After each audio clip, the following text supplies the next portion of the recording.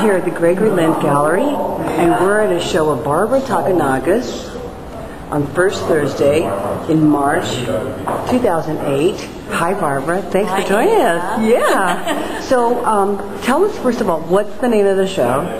You know, we couldn't come up with a title, so okay. It's just paintings. It's just new paintings or paintings. All right.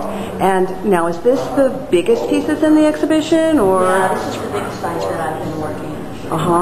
What size is it? It's 70 by 60 inches. 70 by 60 inches. And what's the name of this piece? This piece is called Drift Meets Arcadia. It's a painting. I have a painting called Drift and a painting called Arcadia. Okay. And I thought this was kind of the love child. Love child, like the two met. Yeah. Right. This painting. So what happens often is maybe you develop certain skills or ideas in one painting and in another, and then you marry as you work on. I think it was just that I was working under so many deadlines that this painting ended up being much closer to the other two, but still different. So could you tell us just a little bit about, well, you know, your technique and how do you start a painting like this? Okay, this is all hand done, right? Right. It's all hand done. Right. And what's the medium? It's acrylic on linen, and I start in the corners. Okay. And then the same drawing or painting? I start with the drawing, the line drawing. Okay. And I just work from the corners to the center, and so there's a fairly random element of how they come together in the middle. Oh, right. So you're telling us that you haven't got this absolutely planned when you first started out. No. That's the great fun of it. You don't really know. You just keep working toward the center, and then you know things get smaller. And this one was great because it kind of came together in a star. Thing.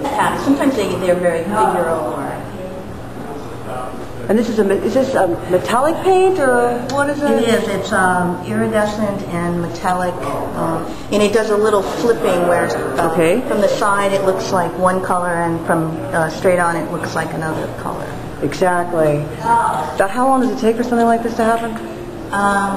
You know, the big ones take. If I'm working 5-6 days a week, they could take a month and a half. Okay. You've got a couple of pieces over here, and what I find is interesting about these pieces is it looks like there's some spontaneity going on here. Is that true? Yeah, I Talk have a little bit about it. Milk frother. You know those things, and I've been sticking it in the paint and getting these splashy kind of pseudo abstract expressionist things, and then which I find very funny and because they're fast. And then I take a lot of time building the rest of the structure up with tiny dots. All right, so you're telling us then that this part, the splash, comes first.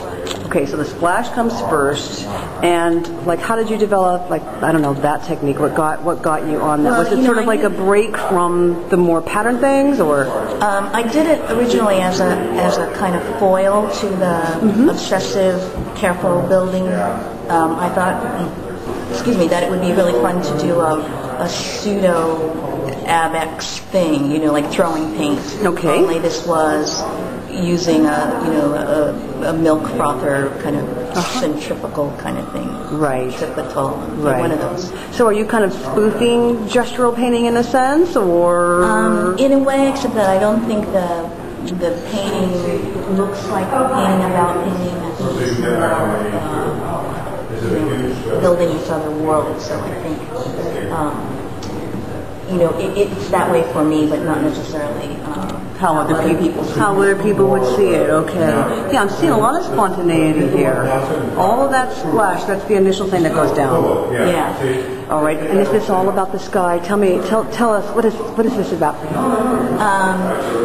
I think they're about things coming together or falling apart. I think of them as these sort of metaphors for me about mortality.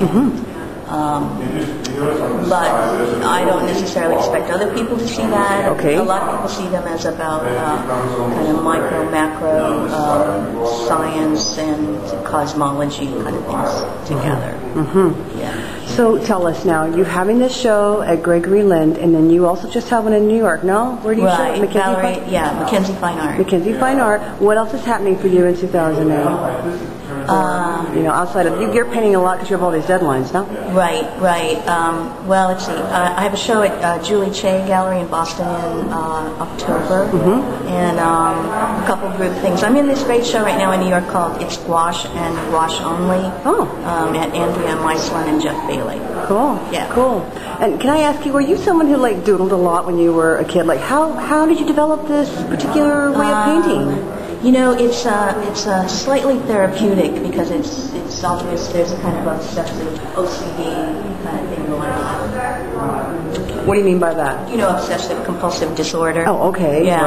Right. For you, the process is really important. Yeah. And you're just glad that the product turns out so good. Yes, I'm glad that it turns out, yes. That it turns out. Do you ever have ones that, it seems to me like you have a technique where you could probably always save it. But do you have ones that ever, can't be saved? No. This one, for instance, it was really problematic because the reason it has so many layers is because it just kept not turning out right. So it's a tiny painting, but it took a long time. It took a long time. Well, you know what? It looks like it. It is gorgeous.